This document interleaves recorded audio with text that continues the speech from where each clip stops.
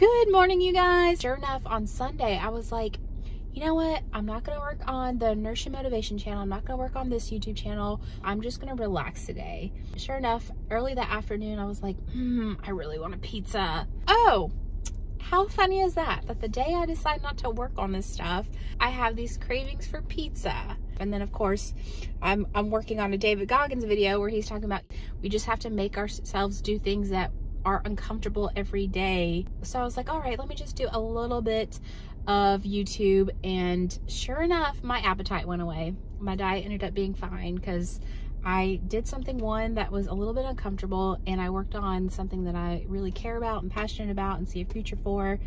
I can let myself be comfortable by like taking the day off from the gym or not working on my passions.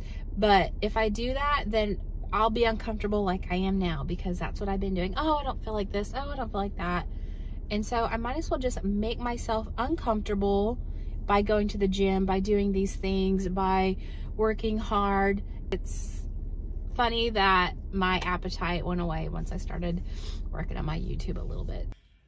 Good morning, you guys. I'm at 195.0. I really wanted to get to 194.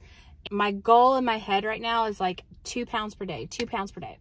Not really gonna lose 2 pounds per day, but I think it makes me make the most out of each day. So that's my mentality right now. And I don't want you guys to give up on me because my weight hasn't really like budged this week, right after my big week last week, where it's like, this is the 3 steps, I'm going hard, and I am going hard.